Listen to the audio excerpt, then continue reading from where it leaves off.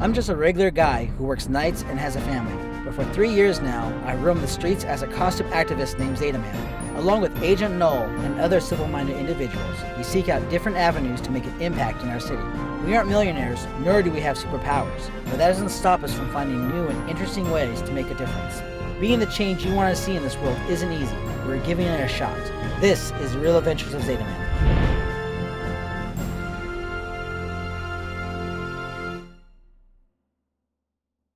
There he is, the man, the myth, the legend, Mr. Agent Null. Agent Null, my wife and I, we went up to Seattle to go help out at Operation Treehouse to raise toys for foster kids. So we drove up to Seattle and we were going to spend a couple of days up there, meet up with some other local real-life superheroes up there, and they were going to come and help us out. And the next day we were going to take whatever money we earned from the benefit concert to buy toys for foster kids for Christmas. The Alternates is a group of civil-minded individuals. It's not just for superheroes. We also have people who they just want to make a difference in their community and they want to do it as creatively as they can. The Black Knight is a real-life superhero that's based in Tacoma and Seattle. He travels back and forth. He does detective work, investigates child kidnappings, finds tips and gives them over to the police and stuff like that. His costume is actually very cool. He modified it himself out of paintball gear, motocross chest protector, paintball helmet. It's really cool and he's not done. I can't wait to see like the next version because I mean I expect the next one's gonna have like lasers and missile launchers out the shoulders or something.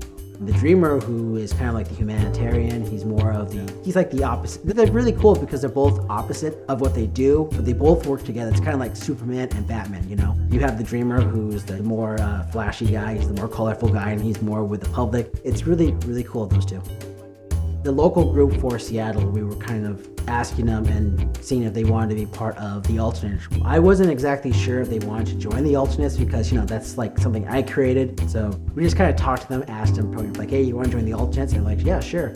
We also gave them some first aid kits from the Red Cross that we use as well. So we have like this, you know, Northwest team now, this, you know, massive Northwest team, which is pretty awesome.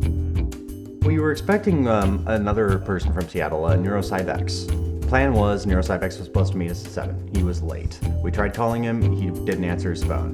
We're at the point where we're thinking, hey, you know, we're gonna just go. All of a sudden there's a knock on our second-story hotel room window. Hi!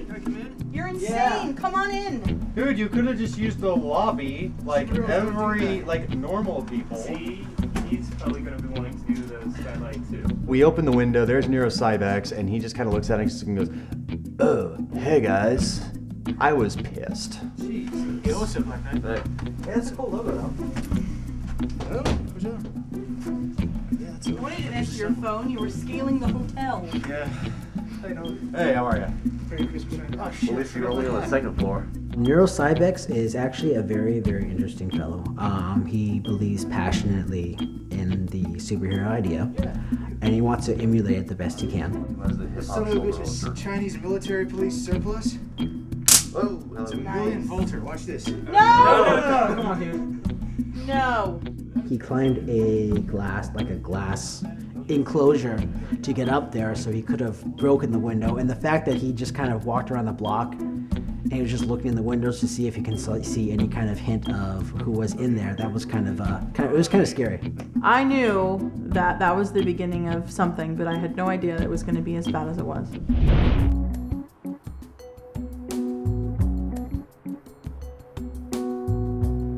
We went up to Waldo's Bar and Grill. You know, it started snowing just a little bit. We also met Big Country. I think he was a little hesitant at first because he's a MC for rap concerts, and all of a sudden here comes all these weirdos in superhero uniforms and stuff like that. But you know, we had on the flyer, real life superheroes. This is going to be real life superheroes. I think he was surprised because it's that initial shock of, oh my God, these guys are actually wanting to be superheroes, you know. That's like weird. But you know, once we talked to him, he kind of warmed up a little bit and warmed up to the idea and understand what was going on. There was a girl outside who said one of these guys came in earlier. She said she was working a shift, but a guy came in with a black mask.